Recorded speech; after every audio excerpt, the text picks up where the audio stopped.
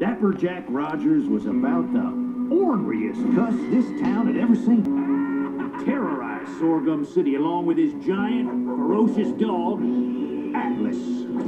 They were cattle thieves, bank robbers. They stole from everyone, from old ladies to orphans, from farmers to school moms. He cheated at cards, robbed the poor box, and returned his library books late. Jack was always a slave to fashion. Legend has it he once shot a man for wearing white shoes after Labor Day. In short, he was the foulest, vilest, low-down, dirtiest, no-account human being to ever walk the earth. And consequently, quite a tourist attraction. Did anyone else picture Scooby-Doo as the dog? Uh-huh. You bet. I pictured him with a mustache.